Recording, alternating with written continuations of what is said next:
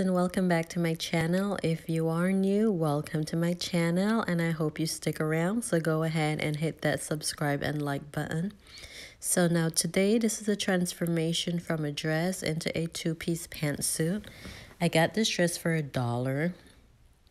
So first of all, what you will want to do is lay out your material or your fabric that you're using, and you will get your favorite pants and you will cut your pattern. I did a two-piece cut.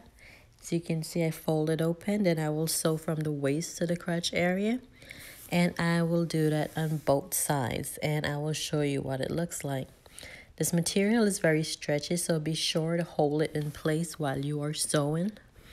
So this material is a very stretchy material and it tends to slip out of place. So make sure you use your hand in order to guide your material. And excessive material, make sure you keep pushing it up so it doesn't weigh down on your stitches.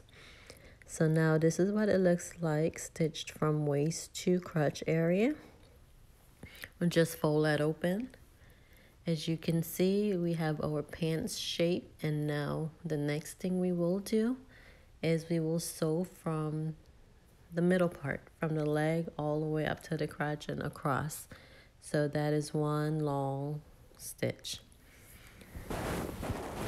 When you start sewing, make sure like you sew for a few stitches and then you back stitch. That will ensure that your stitch won't come undone at the edges. So I'll just sew this all the way around and then I will show you what it looks like and we will proceed from there. So now we basically have our pants sewn all the way on every single side. So now I will fold the waist over. Make sure you measure a piece of elastic that fits around your waist. I love keeping my elastic a little loose and not too tight around my waist. At the same time, I make sure it's not falling off.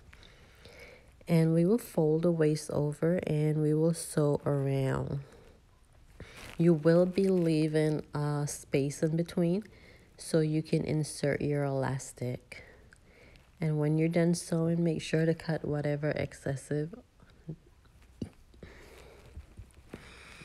As you can see, I used a pen and I'm just pushing the elastic through. And I will undo that and then we will sew our elastic together. And then we will close up the hole that we left open in order to insert the elastic. And that's what it looks like. And now all we have left is the bottom. So we will hem the legs. Fold that over like an inch. And then just put it on your sewing machine. And you sew in a circular motion. And we are done with our pants.